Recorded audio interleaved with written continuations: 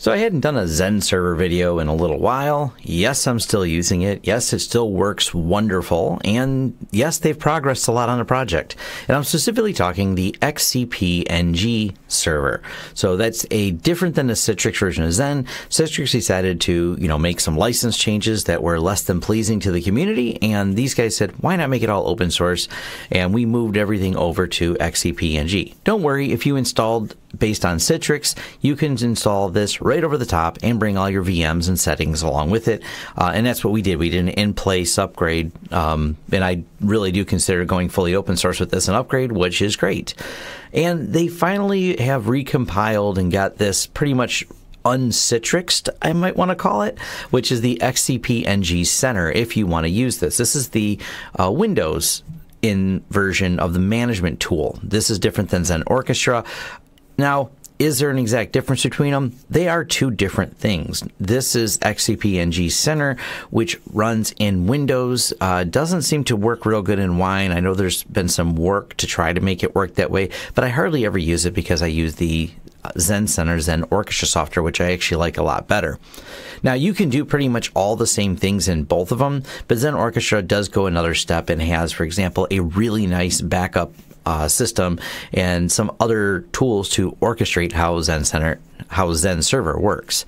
And I'm really happy with that. Now, you can, like I said, use this for pretty much all the other features, importing, exporting VMs, shutdown, reboots, and lots of other things, managing storage pools. It does have these cool, pretty graphs, so if you need to see CPU usage on something, it's a little different than how Xen Center works. And of course, this is easy, just if you're in Windows, install it, and it works, versus if you can get the Community Edition of Xen Orchestra for free, but you have to pay if you want all the advanced features, or you can compile it yourself, and they have instructions on how to do that, which means it doesn't automatically update and it doesn't easily configure. It's not like just a drop-in plugin. There's some effort that has to be put in on your part to make it work. Or you can buy the paid version, which comes with full support and everything else. And their support is really good. The admins for this are very responsive. But let's get into some of the details and some of the changes. So I'm going to go ahead and close this and pop over to Xen Orchestra. Now, I'll start here and leave you first with this GitHub link. This GitHub link is a Xen Orchestra installer updater, and I did this based on Debian.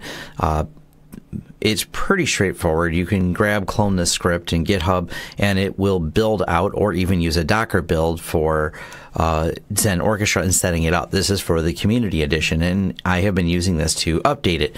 Now, there's some details of some of the prereqs and different things you have to have loaded in order to get this working, so it's not a turnkey system. It does take a little bit of Linux knowledge on your part to get it going, or as I said, you can use the free version of that, but you will not get every feature if you use the free version.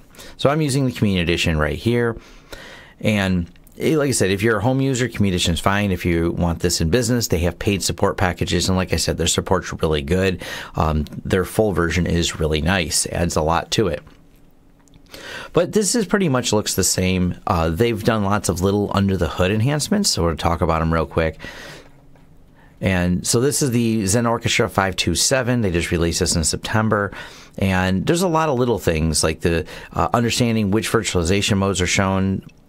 And it displays it right there. So let me pull up like anything. It tells you, all right, this is hardware virtualization, will pair virtualization drivers. And I'll leave links to all this because they have a lot of details for those of you that want to dig into it. But for brevity, we're just going to cover how this basically works. They've also added a neat feature so you can choose the emulation of the network card. So you're actually able to go in here instead of the Realtek, you can do an Intel E100. And this is how it emulates the network interface for the virtual machine. And that may be very helpful to some. The Realtek 819 is a really popular, well-supported network card, but you may want some virtual machines to run the Intel E100, and it's just an emulation system. I recommend actually loading the Xen tools once you have the VM set up, but of course that's not always possible if you're running VMs with older pieces of software, and sometimes that's one of the use cases for running virtual machines is you have some old archaic piece of software that you kind of want to set up in its own VM because you have some use case for it. And we have clients in that situation running out-of-date software because it runs specialized equipment. So they updated the way the task views work. They can do last seen tasks and let you search through them, which is kind of cool.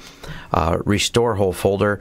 So no need to individually files manually like before, one click and you get the whole folder content restored. I've never really played with this. This is a full version feature, be able to break down a VM and restore files within it. It's kind of neat that that's an option though, so you can take your VM backups, but you only wanted a file, but you know it's in the backup and you weren't running some other type of backup that would be easier than that to do. But yeah, you could do this. That's kind of cool. Restart all failed VMs in a job. That's kind of cool too, because when you have a job management set up, and this is one of the reasons I like this, you can go a step further with Xen Orchestra and set up jobs, scheduling, and actually orchestrate, as a kind of the name implies, situations to happen. So they've really upped this and added a lot more features and understanding how this works, including like the being able just to restore a job. So that's enough for the Xen Orchestra updates, and this is the XCP-NG 7.5 update. And got ahead of myself there, but this is the ZFS support that was added. It's in kind of beta, but it gives you something to play with. And I know someone's going to comment, why aren't you using Proxmox? Because I don't think I've ever done a virtualization video at all that someone says I should be using Proxmox. And I know Proxmox does have ZFS support, and they're working on it here in XCP-NG, which is pretty cool. So they have the instructions here how to enable it.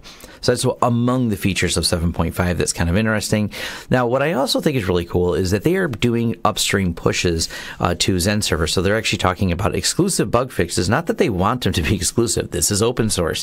Citrix can take these, and I believe they're all pushing them back to the Xen project, so there's nothing stopping Citrix from doing these as well. And this is one of the things I really like about the XCP-NG project is, you know, they're not just solving problems and added features, they're also quashing bugs and pushing it upstream. So it's not like they're trying to cut anyone out of this, you know what I mean? This is the beauty of open source software, so you can see what's going on there. Supported pool increase size is 64, so you can now have 64 hosts per pool, and that's kind of neat. So they're expanding even more features than beyond. Of course, as hardware gets better, and sometimes you just have to run a lot of things in VMs, you can run more of them, which is really cool. And of course, they do have, if you didn't know, they do have their XCP-NG Pro support. And this is really cool. This is kind of their business model is they have xcpng.org and .com, and they're not selling you two different versions. They're only selling you a support option. And like I said, from a business standpoint, this is really nice because, hey, here's all the open source software. We keep developing a project, but you have special needs or special help you need for this server. They have pricing and everything like that. So $600 per host per year for a commercial support, not bad at all. And they have different agreements here. So I just want to talk about that and mention that is an option. So if you're thinking about using this in your enterprise environment, you absolutely can and have the support for it.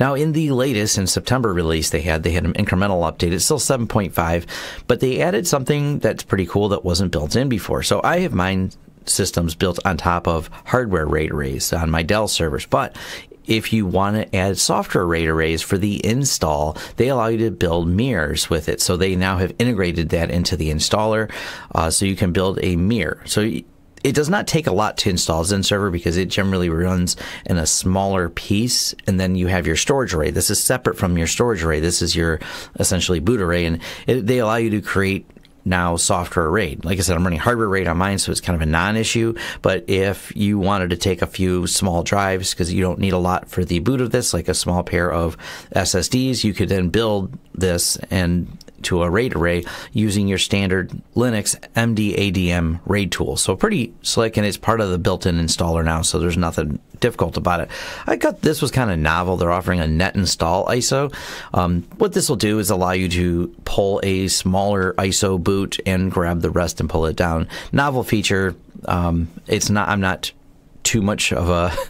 I guess it's neat. I don't have a good use case for it. I just download the full version, install it. I've got plenty of thumb drives to install it from that are big enough to handle the full size load, but I guess that's kind of cool because some of the net installs are nice because then you can keep the net install and it generally will always pull the latest version, but I generally like to have it right there because, well, just my habits of the way I do things. Now they do have an available soon here, and you can read through, and I'll leave links to this, of course, to the status of XCP-NG 7.6. They have a beta, and they have some of the more changes they're going to be making inside of Xen server. Apparently there's a few things broke, but hey, it's beta, and I'm not ready to run this for my system, but it's definitely watching the progress of the project, and here it is. this was released in September. This is October 1st, and we still see updates from the Oliver Lambert, the primary admin for this.